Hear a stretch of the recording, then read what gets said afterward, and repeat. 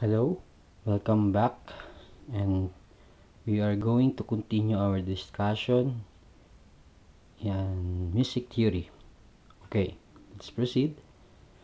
If we notice in the structure of the piano or keyboard, we have 7 different keys, white keys, and these are C, D, E, F, G, A, B, then followed by C again. So basically, there are only 7 major white keys.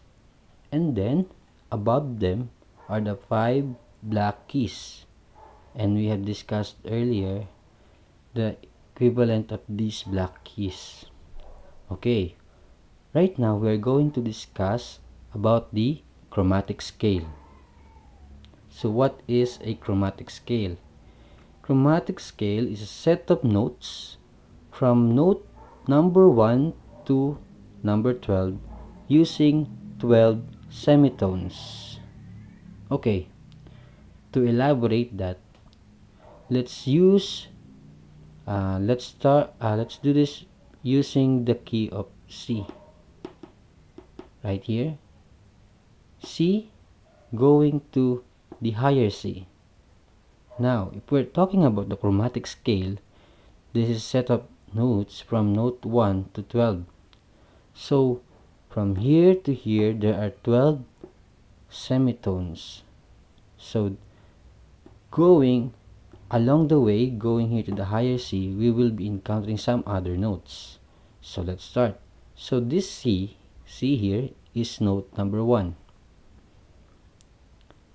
First semitone. After the first semitone, we landed to C sharp or D flat. So this is our note number 2. And then another semitone or half step or one step is D. Number 4 is D sharp or E flat. Number 5, number 6, number 7, number 8, 9, 10, 11, 12. So, this will be our note 12. But how many semitones you already have? So, from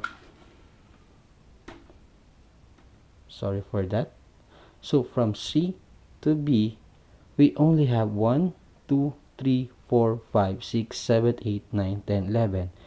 These green numbers represents the number of semitones we've used. So therefore, up to B, we only have 11. So we still have 1 left. So from B, a semitone going to C. So therefore, from C to C, we have 12 semitones. But basically, we only have 12 different notes. And these are the C, D, E, F, G, A, B, and then the black keys represented by these notes. So, we are only after the 12 different notes because this C here is just the higher C of this C. So, there are 12 different notes using 12 semitones for us to go back to C, to the higher pitch of C. Okay, now we go now to the familiar tune Do, Re, Mi, Fa, Sol, La, Si, Do. Do, Re, Mi, Fa, Sol, La, Si, Do. Okay, so Do, Re, Mi, Fa, Sol, La, Si, Do. So from Do to higher Do, the equivalent of this set into letter names are C, D, E, F, G, A, B, and then again C. So if we notice, there are 8 notes from Do to Do, or C to C. We have 8 notes. These green numbers here below them. But basically, we only have 7 different notes, because this 8th note is just the same as the first note. Same here for the letter names. Okay, now we have this what we call an octave. An octave is set of notes from number 1 to number 8, number 1 to number 8, where number 8 is the higher pitch of number 1. This 8 is the higher pitch of this number 1. So, therefore, an octave set of notes composed of 8 notes. 8 notes from Do to Do and C or C to C. Same goes for the other keys like for D, E, F, G, A, B.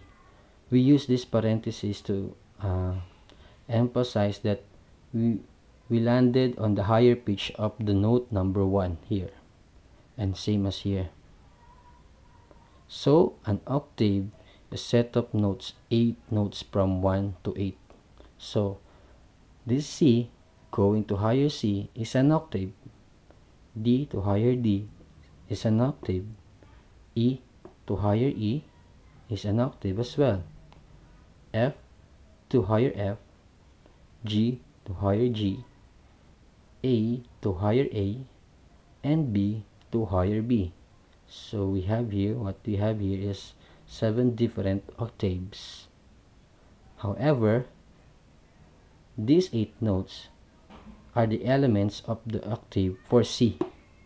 So for D to D, there are different elements. It's not just the same as C, D, E, F, G, A, B, and for D, D, E, E, F, G, A, B, C, going back to D. No, it's not. Later, we will discuss that, the octave and the major scale. So for now, just familiarize yourselves with the chromatic scale and octave, the process on how to construct the chromatic scale for C as well for the other notes. You can do it as well for D. Just consider all the keys, and you will land it on the higher pitch of the note where you started. So that's it for now.